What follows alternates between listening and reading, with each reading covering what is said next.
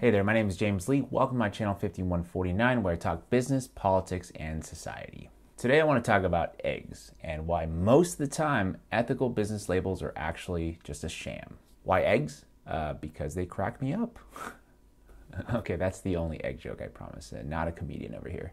Okay, so growing up, from time to time, I'm sure a lot of you have as well, would come across these images or videos of chickens caged up, living in horrible conditions like this, super close together, can't move, existing for the sole purpose of supplying us with more and more eggs. So when I was doing my regular grocery run a few weeks back, I noticed that all of the eggs sold at Trader Joe's were cage-free, which I'm like, heck yeah, that's pretty cool. But then I was like, how could it be possible that, we have all these cage-free eggs sold en masse for like $2.99 a dozen?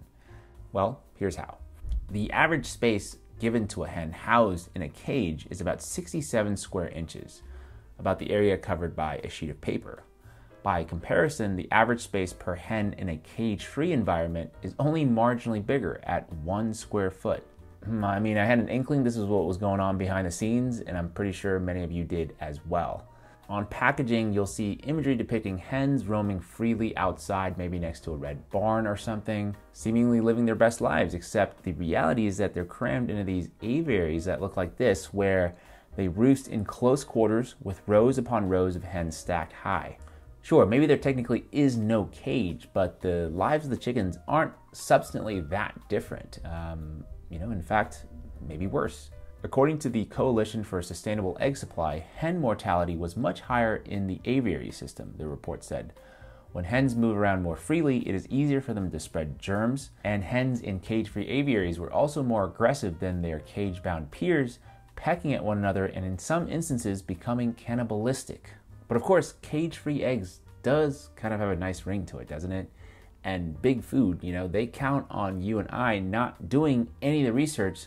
So many companies, big and small, have actually preemptively jumped on the cage-free bandwagon, including McDonald's.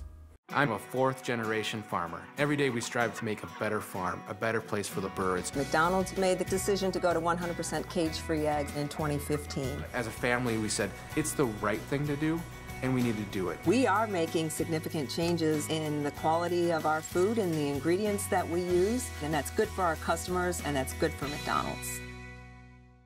Obviously a very different story and narrative told here compared to reality. I know we're just talking about eggs in this instance, but in general, companies love playing this game of coming up with a slogan or certification that means very little to nothing, just to help them achieve a warm and fuzzy facade. I'll briefly go into another example, which is palm oil. It's used in everything from food products, think cookies and bread, to cosmetics and beauty, lipstick, shampoo, things like that. According to the World Wildlife Foundation, large areas of tropical forests and other ecosystems with high conservation values have been cleared to make room for the vast monoculture oil palm plantations. This clearing has destroyed critical habitat for many endangered species, including rhinos, elephants, and tigers. Burning forests to make room for the crop is also a major source of greenhouse gas emissions. Intensive cultivation methods result in soil pollution and erosion and water contamination. So nowadays, if you look carefully, you'll see a lot of products carry this RSPO, Certified Sustainable Palm Oil designation on their packaging, implying that their products aren't harming the environment. Unilever, a major consumer packaged goods conglomerate, has made it one of their goals to quote-unquote make sustainable palm oil commonplace and are looking to do so by 2023. Now here is the catch. Based on a recent study, 3/4 of palm oil concessions in Indonesia and Malaysian Borneo, certified by the Roundtable on Sustainable Palm Oil, occupy land that was forest and or wildlife habitat as recently as 30 years ago, and that RSPO's failure to account for past deforestation means that every logged area today could be certified as a sustainable plantation tomorrow in an infinite loop of meaningless certification. And you might be surprised by this, or maybe not surprised, but Unilever is actually one of the founding members of RSPO, the Roundtable of Sustainable Palm Oil. So I'm Unilever, a company whose products harm the environment, but we still want to be perceived as a sustainable company because that's what people want. Oh, I got an idea. Let's just start a nonprofit that will certify our products as sustainable And then, of course, we're going to throw a couple dollars their way to make sure that they measure sustainability in a way that would benefit us. Wink, wink. You see, the approach is almost never about fixing the underlying problem. It's about redefining the metric. Let's just redefine what a cage is or what constitutes deforestation. Corporations will try as hard as they can and for as long as they can to promote marketing that evokes a certain image, feeling, or emotion instead of making any real fundamental changes to their business. There are obvious financial calculations at play, and it never hurts to distract from some of the other labor and human rights violations that many of these mega corporations are guilty of.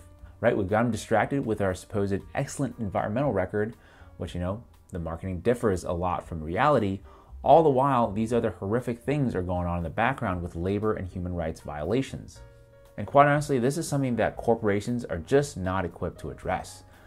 Their goal is simply to make more and then sell more while complying to the bare minimum of labor and environmental laws set by governments. I know this because that's what we were taught in business school, a la my notes here. So my point is, if the government is asleep at the wheel, or worse, our politicians are bought out by corporations, or if our regulatory agencies aren't enforcing the laws on the books, if we just leave it to the corporations to define what's good and bad on their terms, like with the eggs and palm oil situation like we covered today, nothing can and will ever really change. That's it for today. Thank you so much for watching. I just wanted to talk about this today to bring about more awareness to some of the deceptive branding and labeling that's plastered all over our consumer packaging. So really curious to hear your thoughts, so please share them in the comment section below. If you've enjoyed this video, perhaps other videos on this channel, please support me by liking this video, clicking on that like button, maybe share this with your friends. Also, think about subscribing if you haven't already done so. As always, I'd like to thank you for your time, and I will see you next week.